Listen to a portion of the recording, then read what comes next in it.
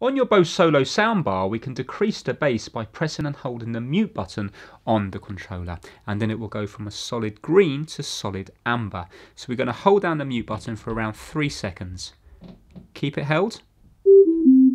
You can hear it will make 3 tones and then it will go to solid amber. It's now working in a decreased bass mode. If we want to put it back to normal, we just need to hold down the mute button again,